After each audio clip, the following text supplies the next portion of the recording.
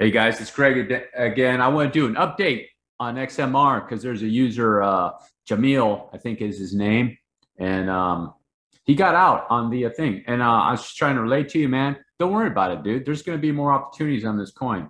Okay, this thing's going down to 100. It's going to break probably that $130 level. So you got room to play, man. So practice your shorts on this coin. This is actually a really good coin, in my opinion, to be doing shorts on. People over there screwing around BTC. You know, I know BTC is going to go down, man.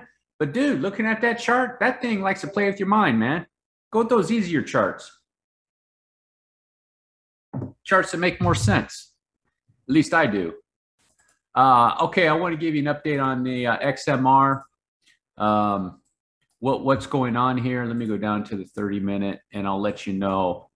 This coin is it's in a third wave. Okay, so what is going on with this coin is here is a 1, 2, 3, 4, and it's going down into a fifth. I think it's going to land about 245, maybe even 238. Okay, but once it completes that fifth, and I'll show you, you see, it's going to come make that bearish divergent or bullish. Yeah, no, what is that?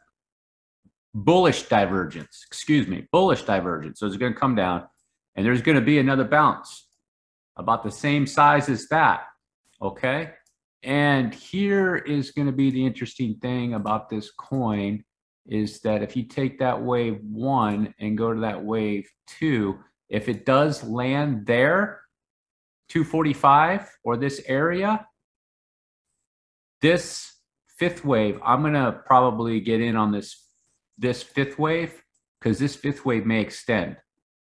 Okay, so just to give you an area of a possibility on this coin, so you want to go the whole length of wave 3 and just say it pops up there. The fifth wave could extend down to 229. Okay, like that.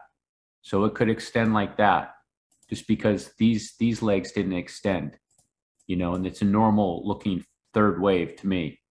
So it might be a plan for you, Jamil. Load up maybe a little bit right here, whatever you feel comfortable with, you know. Fourth wave, you could have a stop loss up at like maybe 255. It could go up into that other wave, but it should be about the same size, more or less. Might drag out a little bit more as that wave right there, this one. Okay. And the overall picture on this is that this is turning out to be this, where it came down from 1, 2, and this will be 3, and this will be another area. You see that? There's going to be another nice bounce right here on that wave. And then this fifth wave will be a nice wave to ride down. Okay?